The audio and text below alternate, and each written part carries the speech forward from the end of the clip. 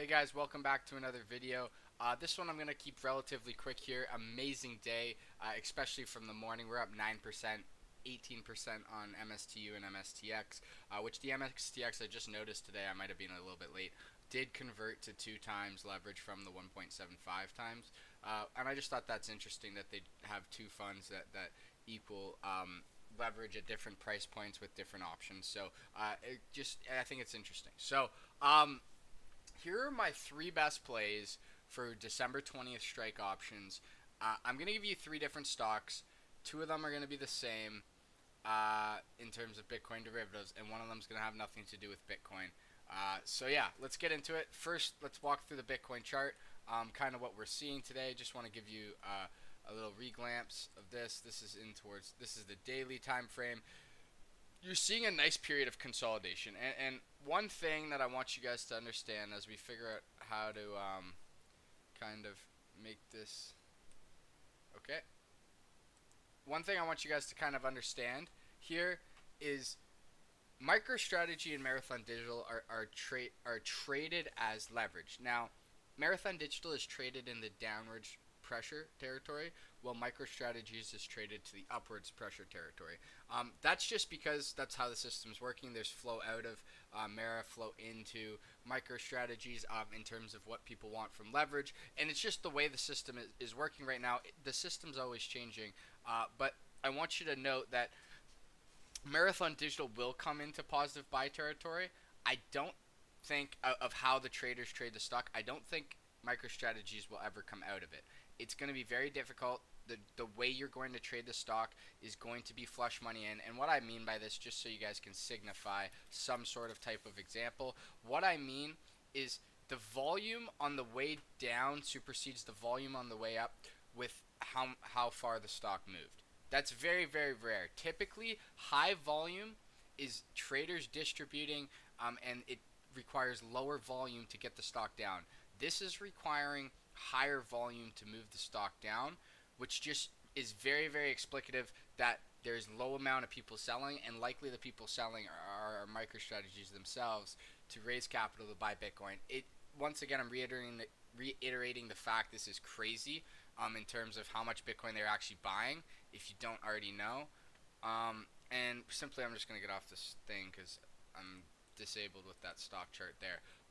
So sure, on the 5-minute, we're breaking down. This is compression leads to expansion. Simply getting below, hovering, consolidating at this 10-200 moving marker. But we're always bullish on Bitcoin, so I expect this to be just like a fake cutter underneath the 200, kind of act as support after we got above it. And look to break this line. We still got 2.5 hours in the day. And remember, when we look at the IBIT money flows, these are the best flows to look off of. There's flow coming in. There's still positive buy flow.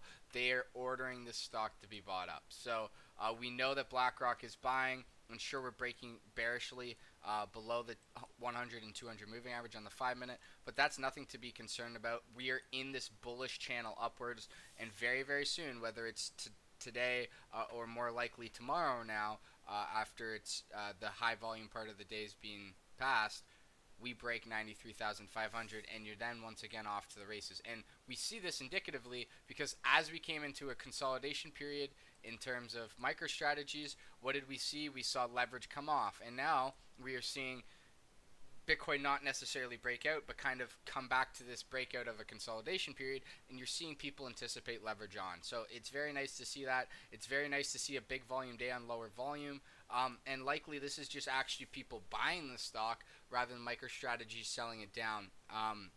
So yeah, I love the breakout here. I do think that your next spot range is 500. The options flow is telling you that as well, and so with $500 in the very, very forefront, the leverage play of MSTU, MSTX is just, this is what you want to be doing here, because they're selling you 2 times leverage on something that's about to do, let's say, a 30-40% gain. This thing is easily going to 200 bucks. So if we just kind of look at the options, as you get really far out of the money, they're not nice options, right? buying at the money options is a lot nicer on these, and sure, you could get like 5-6 times leverage on these, but if you're spending up to 2,500 bucks on an option, I'd be more likely to go just hit the 150s, and you could slap 3 of these instead of buying 100 shares. 150s, these are very nice. What did I personally pick up? I personally picked up some MSTXs, which are doing the exact same thing, and I picked up actually some 135s out of the money, and I picked up 3 of these, or 2 of these I think, for 22 bucks. I like these a lot. This stock is definitely set to go to 220, maybe even 300 by December 20th, and to pick up leverage on these shares. And then not only that, but after this goes up, when this rips up, I am going to be selling the $200, $250, $20, $30 options on this stock. 100%, right? Selling them back, selling you back the premium, encapsulating the volatility, and then looking to re-enter the position by once again selling back these cash covered puts. These puts are ridiculous. $30 puts, $20 puts, $15 puts, all the way out of the money. I would be selling everything I can on these because I'd only want to own this stock. Now, without further ado, in terms of Marathon Digital, down 5.5% today. They just did a $700 million share offering. So look for things lead into compression to expansion. This is compressing very nicely down and is holding support on the 200 moving average. So a lot of people who got out of the stock have gotten out of the stock that don't want to be in it. We look at the order flow, and like I said this morning, you knew it was going to be green. It's going to continue to stay green. It's going to close green because the shorts are covering the shares. This is the most manipulated stock on the stock market. And so without further ado, looking in towards the December 20th, in terms of call options, these are all very, very cheap. But I'd stick to around at the monies. You can just pick these up for very cheap, $20. You see the $23, $25, but there's not much price change. So you might as well you could do 10 for 1 leverage on this stock and pick up the 20s. So that's what I would be doing. They're fairly cheap. You still got 32 days. It's not going to stay compressed forever because Bitcoin is in this very nice bullish breakout. Even though we're bearish in the last few hours, it just topped another resistance point, and the underlying support line is much stronger, much more heavier weighted, and is being backed by Michael Saylor and soon other countries and entities to continue buying up any dips there are. So the last stock on the list, I just gave you some 2 at the money and a little bit out of the money. MSTX leverage on MSTR and Marathon Digital. I'm still bullish on them. As many people are capitulating, I'm still bullish. And the last one is SMCI. Which ones did I pick up? I picked up one, little bit, I guess 2 weeks out. I picked up in the money's $20. I picked up 3 of these. So these are the ones I'm looking at. It's a nice breakout. MACD is crossing. It's about to get above the 10 moving average. You're looking to hit the 20 moving average, and that's almost 50% profit margin, and that doesn't even close the gap. So this is the first gap after the gap and go. We could bring up a good indicator, which I don't use that much, but I will here. You look at the RSI. When you want to use RSIs is daily time frame, and not when it enters the bullish or bearish divergence, but when it comes out of the bullish or bearish divergence, because it can stay overbought territory or oversold territory for very long times. And so you see right here, how did this react? It went from $41 and it high'd at $48, so not much of a move there, but you could have encapsulated some of that move up and towards 50 where you would have had to sell out. Don't always expect it to get all the way back to overbought territory. I'm just saying this is coming out with a strong move, 20% off news, and I read a nice article about them, so I'm kind of dovish on it. 11.18, you have a few days to get up towards this kind of mediocre territory, so I'd very much be watching this, and one of my favorite ones that there's only I think 10 million assets in this is the SMCY, and I think it's a very good value buy right here. I like it a lot. Take it off the weekly. They paid out a dividend, $5 dividend, so this next dividend might be $2-3, but you're still getting a very, very nice dividend. Only $10.5 million in assets in this stock.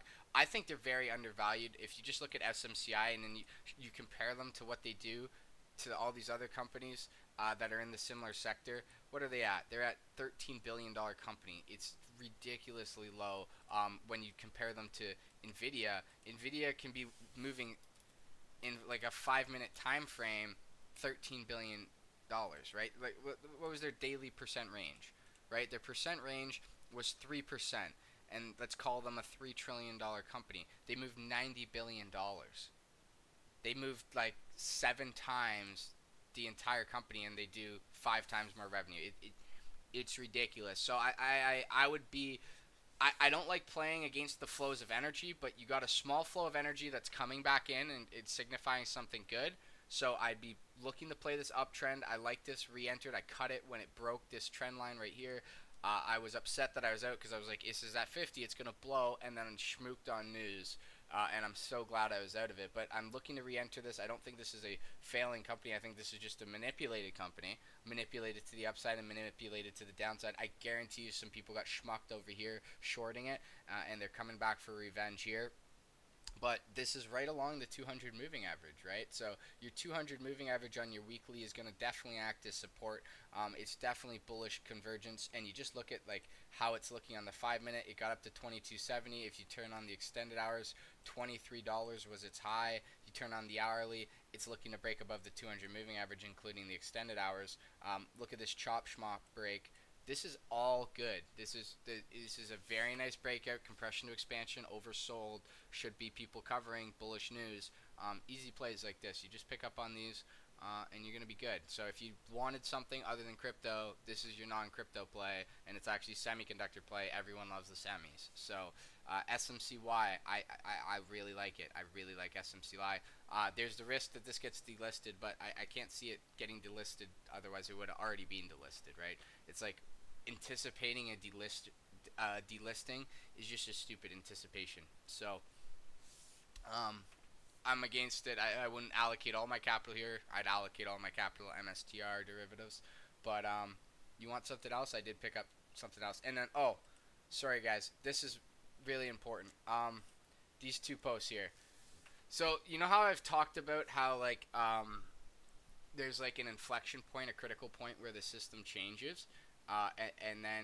And I think that it's going to get into orbit. This is it right here. So this is the price of Bitcoin, and then this is how much Bitcoin's on the reserves. And so as more Bitcoin is A, mined, and then B, wanted to be liquidatable, they want to sell it easily, more Bitcoin comes onto the exchanges. But recently, the money's been coming off of the exchanges, and I believe that we have reached our frame, and it's going to continue to flow off because there's just going to be to be cold hard storage, and it's not going to be liquid and transactable, which is going to exponentially curve the price up until we hit like an inflection point of marginable exchange reserves, and then an equilibrium of a price point which accommodates what it's actually meant to do. So we're very far off. This is just the beginning of the inverse correlation that used to be positively correlated. And does this make sense? We ask ourselves, does this make sense? Well, yes. As something that you wouldn't want to hold forever goes into price discovery, you're going to want to sell it, and that's what's happened. More money has been exchanged, but as this price discovery has happened, to give this price discovery, there had to be people who did want to hold it, did want to store it, and did want to use it. And we've reached the peak of how many people wanted to do that, and now there's the more people, instead of wanting to take the gains that they can get by bringing on new Bitcoin, they actually just want to hold their Bitcoin because there's nothing better to hold. And so we're seeing this come to its frame, the frame of understanding, and now we're moving in the opposite direction. So very nice catch this here. And then one other thing, I just saw this because it was the one I saved below it. Forward PE ratios, large cap and mid cap. Inverse correlation here. S&P 500, S&P 600. Same inverse correlation here. Typically these are pretty tight along these lines. And this led into the dot-com bubble, but it first went up before it crashed. I expect once again first go up before it crashes as these kind of valuations attempt to kind of correct themselves and come closer together. I think Trump's going to be very, very good at this, but I think we're in more of this AI revolutionary industrial advancement of society, and people are looking at these raw data numbers, and they're attempting to say that, hey, look, the economy's doing bad. But the problem is it's not doing bad because all the rich people have the money, and now the rich people have a way to store their money. So it's really just the poor people doing bad, and the people not working. So that's my thoughts. That's what I'm thinking. Those are the three plays. Like I said, I mean, above 2270, look at the volume coming in here. Take off the extended hours. 5 minute, put it on. Nice breakout in towards the end of the day.